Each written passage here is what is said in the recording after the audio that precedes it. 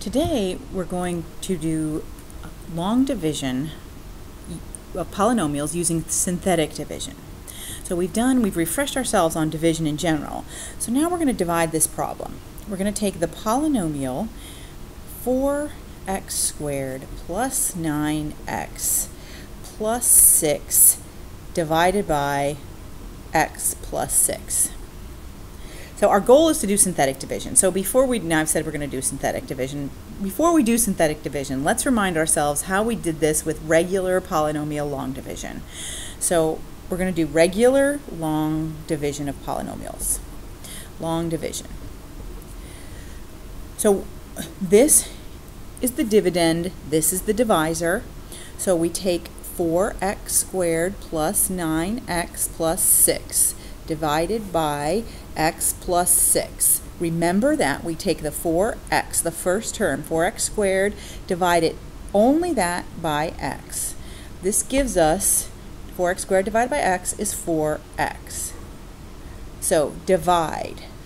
This gives us, we're going to take 4x, then we multiply 4x.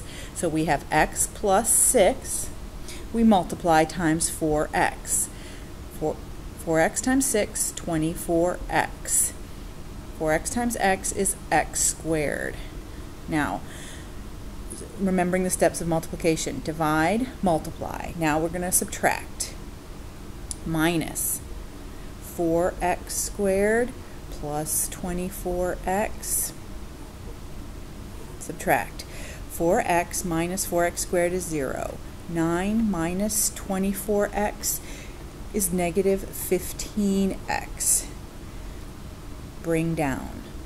So we're going to bring down the 6. So now we start the process all over again. We divide. And what do we divide? We divide negative 15x by the first term of the divisor, by x.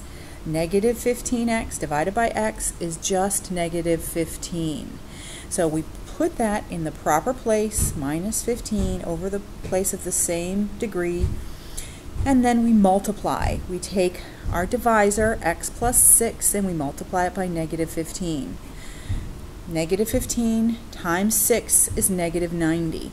Negative 15 times x is negative 15x. Multiply. We did the multiplication. Now we're going to subtract. So we're going to subtract negative 15x minus 90. We're going to subtract that whole thing. Now, when you subtract a negative, you know those become positive, and that becomes 0. So now those are going to become positive. Now we're going to have 6 minus 90, and that becomes a positive, so that's going to be positive 96. And then the next step would be to bring down. There is nothing left to bring down, so this is our remainder. This is our remainder. So, just to review, we have, what is the quotient or the answer? So the quotient or the answer is 4x minus 15. This was our answer, 4x minus 15. The remainder is 96. Sometimes it's written over the divisor, over x plus 6. Now, what does that tell us in terms of long division? Do you remember that? That tells us that x plus 6 and 4x minus 15 are not factors of p of x. Right? So that is a refresher of long division.